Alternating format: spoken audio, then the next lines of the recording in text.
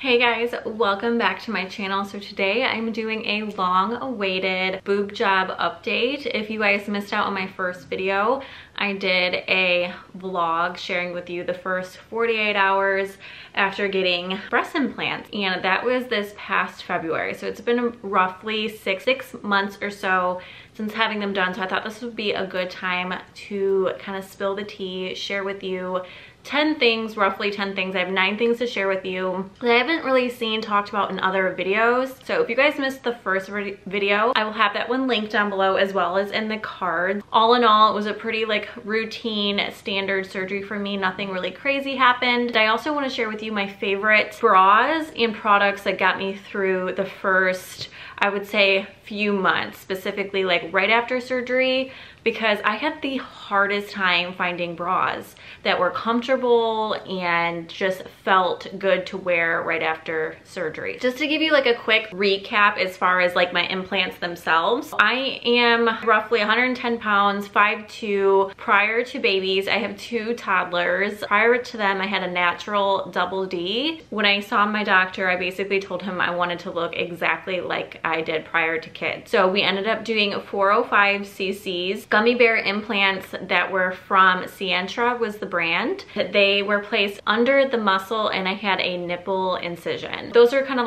the stats, if you will. I'll have the full detailed video down below as far as my whole experience from the beginning. But I thought, again, it'd be nice to share some kind of final thoughts on breast augmentation, boob jobs, to kind of help you out if you're on this journey. The first thing I wanted to mention that I was not expecting, although I should have, knowing my body, is that the bloating after surgery is crazy. If I can, I will have pictures inserted as far as what I looked like before and maybe stages, what I look like now, to give you some more insight. When I got out of surgery, so mind you, I was on anesthesia, they had me on an antibiotic, they had me on a muscle relaxer, painkiller, and then I was also taking Singulair, which is to help prevent getting muscular contractor.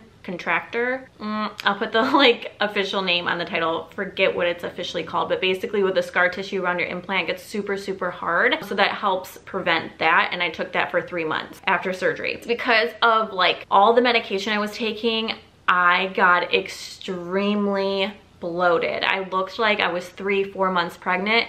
They did warn me ahead of time that the antibiotic would more than likely do that to me, and that they recommended taking a probiotic. Just to forewarn you, if you're going grocery shopping prior to surgery to make sure your house is stocked, get some good for you foods to help with your digestion, just so it's not a full shock to your system after surgery, and you have some great foods in the house or a probiotic in the house to kind of keep things moving in your gut happy, because you're gonna be going through a lot. Number 2, and I kind of mentioned this in my vlog, I believe, is that in my sternum area specifically, I felt like there was fluid underneath my chest. Now, they did pump a lot of saline through my breast pockets, I guess, to kind of flush everything out when they were making the pocket for the implant. I would say for the first 36 hours to 48 hours, I had this popping sensation where I literally felt like I could push fluid around,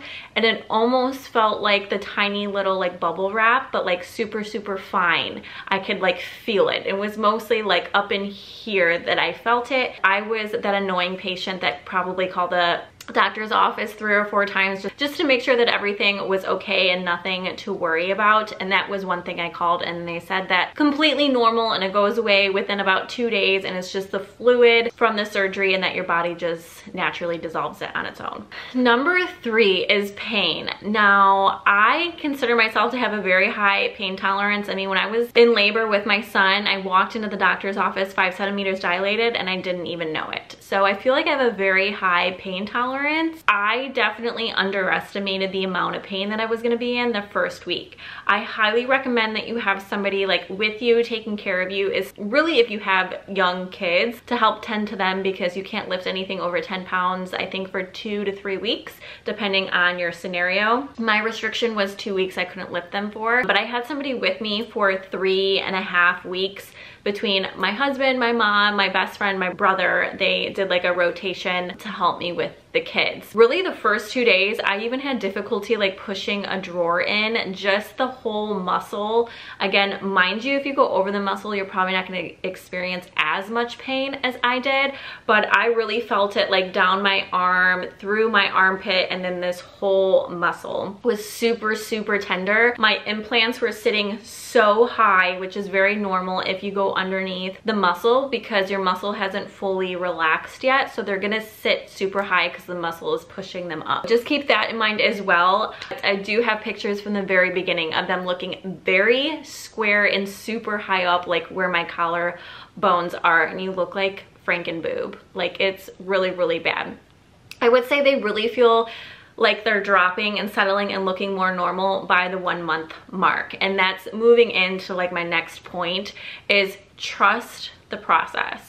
I know that everybody's anxious to get back to work and get back to their exercise routine and just back to living their normal lives. Nobody likes to feel restricted or not themselves, but you have to trust the process. There was one point where I was like really going crazy that I couldn't tend to my kids like I wanted to. I couldn't exercise the way I wanted to, but ultimately you're gonna heal better, you're gonna feel better, they're gonna look better. You don't want to strain anything during the process, so just trust the process. You just went through surgery, try and relax, try and take advantage of the situation, and just take a moment to breathe and take care of yourself and your body, which is obviously most important. Speaking of healing, so the incision, one thing I also didn't hear a lot of people talk about, if anybody talk about, was the incision itself. I want to say around 10 days to 2 weeks, I had this like prickling sensation, numbing sensation, almost like if your foot falls asleep and that like rush of blood that goes back to that area. Tingling sensation is the best way I can put it, or like prickling is what the incision felt like. Again, I called my doctor's office if that wasn't a sign of like infection or something, and they said no, that's perfectly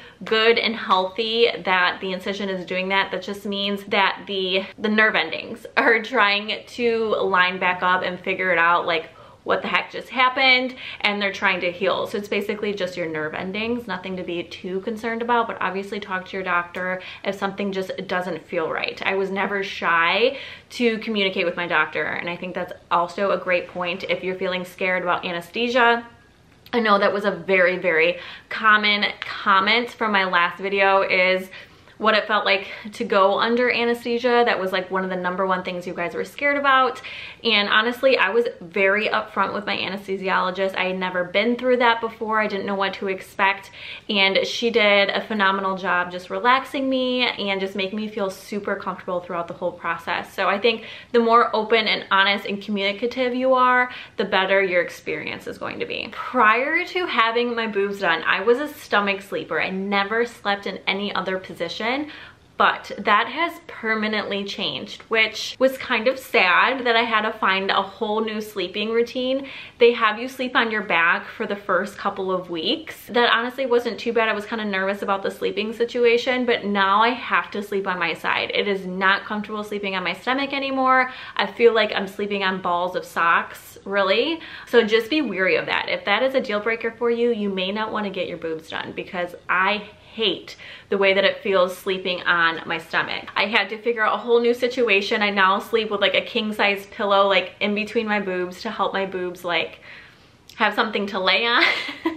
It sounds crazy, but it's the best way I'm able to get sleep. Just be mindful that your sleeping position may change, which some people may not care about. Other people, that could be like a huge deal breaker. So I kind of mentioned this beforehand, but one of the other things is your mindset. So try to not freak yourself out too much, specifically about like sizing. The way that my timing worked out, I had a pre-op appointment where we went through like the fine details. I tried sizers on and figured out the exact size that I wanted. We took pictures that I could like take home and really like analyze and figure out what size I wanted to be. And then they call you to confirm like, okay, We're doing 405 cc's around the nipple, incision underneath the muscle, just to make sure they have, you know, they triple check everything. And leading up to the surgery, I was really debating not going that big, but keep in mind that 405 is gonna look different on everybody. My frame, your mom's frame. It has a lot to do with the size of your chest, how much natural breast tissue you have, where your boobs like sit on your body. So 405 is gonna look different on you than it does on me. So with all that being said, I was scared that was gonna be too big because it sounds like a lot, but honestly, I would not change a thing about the size. And I was having this conflicting battle in my head, but all I have to say is just trust your gut. Whatever you are happy with and feel content with and feel at peace with in the office, stick to it. Do not waver, stick with it. If you loved it then, you'll love it, hopefully, after surgery. But I would say 99% of the time, people love what they end up getting based off of what they tried on in the office. And I can tell you from those who have chickened out and gone smaller, people that I know of, they regret it and they wish they would have done the size they had agreed upon or even went bigger. So keep that in mind. Workout adjustment. So I'm a pretty active person. I love running, the Peloton, lifting weights. I do have to say my workout or exercises did need some adjustment. So I no longer do push-ups, pull-ups. Running, I have to find a great sports bra, something very compressive where it's not going to hurt after, you know, a long run. So do keep that in mind. Although it really didn't affect me exercise wise, there are some tweaks and things that I just need to be mindful of or steer away. So those were a couple things. I did get a couple questions about working out on Instagram, and I do want to mention overall there was no real big like adjustment, just no push-ups, no pull-ups. My doctors did say don't even bother doing chest exercises. There's no point once you get your boobs done, so just steer clear of chest exercises. But that was really the only thing that I was told to steer away from my doctor. Now, the last thing I want to mention that I really did not hear anybody talk about, so this took me a long time to get over, is you can really feel the implant. And that may seem kind of like obvious, but being somebody who had naturally large breasts before, I guess I had the assumption that I wasn't really going to feel it.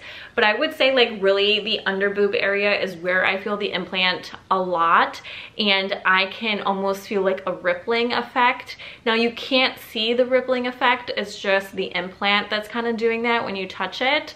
But I will say specifically on this side, so my left side, I can feel the implant shift around in different positions if I move an awkward way or while I'm exercising in the shower, specifically when I raise my arm. This side just feels a little bit different, but then again, I mean, your boobs are sisters, not twins, so things aren't going to be completely the same on both sides. They look exactly the same, they just feel internally a little bit different. But I was told by my doctor that everything looks and feels fine, so don't even stress about it. But it's just that mental switch you have to make that they're not natural, right? They can look great, but they're not going to feel 100% natural. Don't let it freak you out if you're kind of in that boat right now and you're like, oh my gosh, it's freaking me out that I can feel them. Just kind of live with it for a little bit, and that should go away and settle in your mind, because that's over time that's settled for me. But at like the 3-month, 4-month mark where things were looking a lot more natural, they weren't sitting as high, I was starting to freak out a little bit. Just to kind of put that out there, you're not alone. It is a little bizarre, but you'll be okay. Now for probably one of the things that you're most looking forward or intrigued about hearing is bras, and some of my favorite products that really got me through up until now. So I'm gonna talk about bras, specifically for right after surgery. I'm not kidding you, when I probably tried like 10 or so different bras from Amazon specifically, but I also tried some other retailers, and the favorite one that I have found for right after surgery is this one from Target from their Auden line. So right after surgery, I was sent home from what looked like a nursing bra. If you guys are familiar with those, it's basically just a very thin piece of material. Nothing crazy, no wire or anything like that. I wasn't given like a compressive bra. It was basically just thin material, but it was not the softest, and I was on the hunt for something very, very soft, and this is the best one. I've told so many people about it that have gotten their boobs done, and it is a godsend. So it's this very thin, buttery soft. It almost has like a cooling touch type of fabric. It's a razor back bra. It's so stretchy. Now, mind you, I didn't get a like incision underneath my boob, so I can't really attest to like how comfortable it is around that type of incision. But for it to be around my nipple, my nipples were super, super, super tender and sensitive, and this was so comfortable. I wore the heck out of this thing, and there's really nothing to it, but it's so soft. It gives you the lightest support. You'll feel great in it, and just, I couldn't recommend this one enough. And I think it's $15 or $16, so very affordable for a bra that you'll get tons of wear out of. Kind of similar to that, I then was on Free People because they carry a lot of different like light support bras, bralettes, things like that. I have this specific bra in 3 different colors. So this one's like a rusty orange, but I also have it in black and a nude color. So same kind of concept. It's like that very buttery, soft material. This one is a little bit stiffer, I would say, but still very, very comfortable. I mean, I have it in 3 different colors. It has a scoop neck in the front. There's no closure or clasp in the back. It gives good side boob coverage. You can adjust the straps, whereas the one from Target you can't. And these are a little bit more expensive, mainly because they're from Free People. You may be able to find a dupe, but these are the ones that I really, really like and enjoy and wear on a daily basis. So I would highly recommend these ones just for after surgery and then kind of like rolling into your everyday life. They're just very comfortable. You can wear them underneath white t-shirts. You won't even see a thing. Specifically with the white one, it's like an off-white, so you won't see it underneath. And yeah, I just highly recommend these in general. Speaking of Free People, did pick up this like long line crop bra. I mean, it's kind of like a yoga type bra. This comes in so many different colors. I think this is part of their Happiness Runs collection. It's ribbed, it's super stretchy. And even though I am more petite, I did get this in a medium large versus a small medium because I wanted it to be very comfortable to lounge around in the house and not so compressive, specifically after getting your boobs done. The straps are pretty long, but it is a square neckline. They do have this in like a halter type style if that's more your thing, but I really enjoy the square neck. And it comes, if I didn't already say this, in tons of different colors. So this is also really good option that you can also find on like Poshmark and Mercari. People are constantly selling these. eBay, I think I actually got this one from. So you can also check like sites like that if you don't want to spend full retail. Now, my favorite bra is actually from Lounge. I don't know if you guys have seen them on Instagram or not. They have gotten pretty popular, and my ultimate favorite bra, my husband teases me all the time because I wear it all the time, is this red mesh. You can probably see the bottom, and I'll insert a picture over here as well as far as like what it looks like on. This also does not have a clasp, but this part right here is bamboo material, so it's very, very soft, super stretchy. It feels incredible on. This mesh piece down here is very sexy. This comes in tons of different colors. It has the adjustable straps, and there's like, it's amazing. I really don't know else what to say. I really do need to get this in every color because then it could get me through every day of the week. But I love this, and it's so worth every single penny. And then speaking of Lounge, I really don't wear wired bras anymore just because with implants you don't have to. But Lounge also has, this is part of their mesh line. This is a wired bra, and I do like to wear this one from time to time, but this one just says Lounge across the fabric, and for being a wired bra, it is very, very comfortable. And this also doesn't have a closure in the back, but you can adjust the straps. I believe, I'll put my sizing down below, but I believe I wear this in a small plus, and I like that Lounge has the option to do the plus with some of their sizing so that you get extra fabric, but the torso is still the like right measurement. But I will have all of those bras listed down below for easy shopping. And then as far as like ice packs and whatnot after surgery, so I really survived off of these Target. I mean, they're not by Target, but I got them at Target.